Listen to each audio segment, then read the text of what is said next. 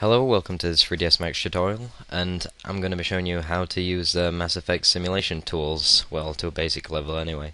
So, as you can see, I'm using Autodesk 3ds Max 2013 64-bit, but you can also use the MassFX tools in 2012, but they didn't ship with 2011 or the previous versions. Okay, so the first thing I'm going to do is Alt-W, maximize this viewport, and create a rectangular shaped box. I don't have to be very specific or accurate because I'm just demonstrating. Maybe I'll make this a little smaller for R to scale it down, and then Q back to selection mode.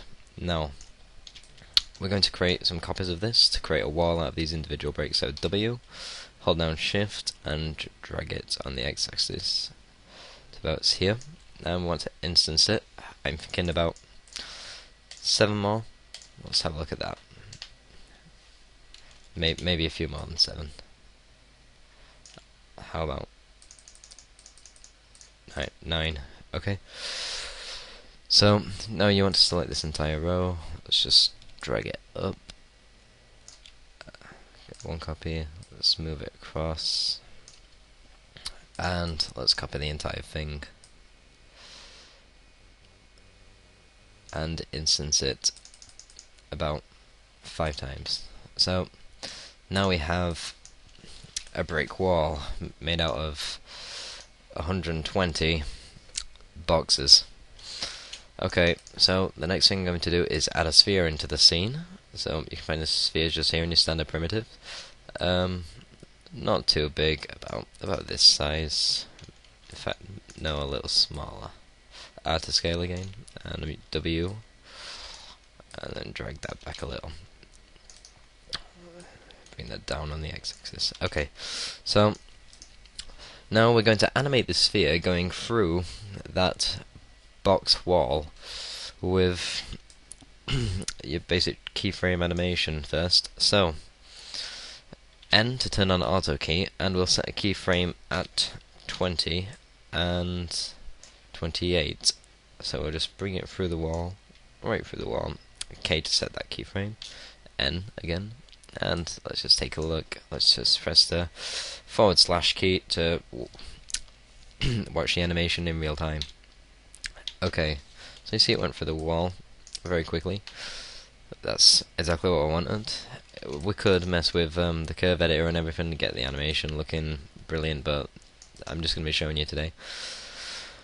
Okay, so how this works is you have rigid bodies which can probably be applied through the modifier panel.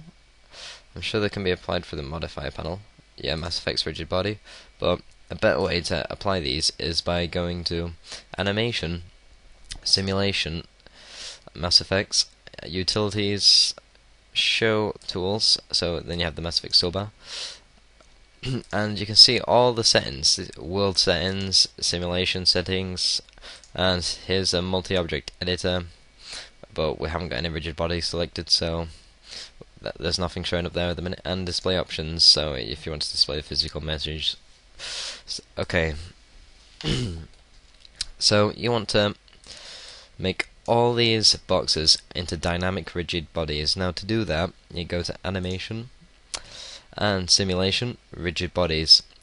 Set selected as Dynamic Rigid Body. Okay, so now we see that these have all got the MassFX Rigid Body modifier added to them, and we could also change the density of these objects and such. They're all instanced. They all have the same, I think it's an instance modifier too, so we can change the density, make them more dense, less dense, change the mass, the friction, but I think we'll just leave that 0.8 for now. Okay, in fact there's some presets here: cardboard, concrete, limestone. Let's set that to concrete. That's more like a wall. Okay, so let's just go back to these frames and select the sphere. Now you want the sphere, because the sphere flies through the wall, to be a kinematic rigid body, sorry. So this means that it has its own keyframe animation, but will react with the dynamic rigid body entities in the simulation. So Now we've set this to our kinematic rigid body. I'll just see if there's any suitable presets. Steel through a concrete wall. That sounds about right. Now we could bake this. I'm just going to turn up the length of the animation. How about 150 frames? Okay. So now I'm going to bake this. So click Bake All. And now we just wait for it to finish calculating the simulation. There we go. It's finished. You see the walls collapsing. Looks very nice. Okay. So if we didn't like that, we can always select, and you're seeing it now, how there's a keyframe on every single frame. Now that's because it's in baked, but you can always just press Ctrl Z and undo that. But I recommend saving before and saving after you simulate it as different files. It's simpler.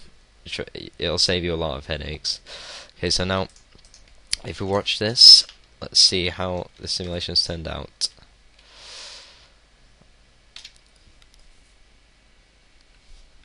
You see, because we didn't change the friction settings really, so they like to fly away a million miles after they get in contact with the ground. See that they hit the ground here, I think, and they're sliding all over the goddamn place.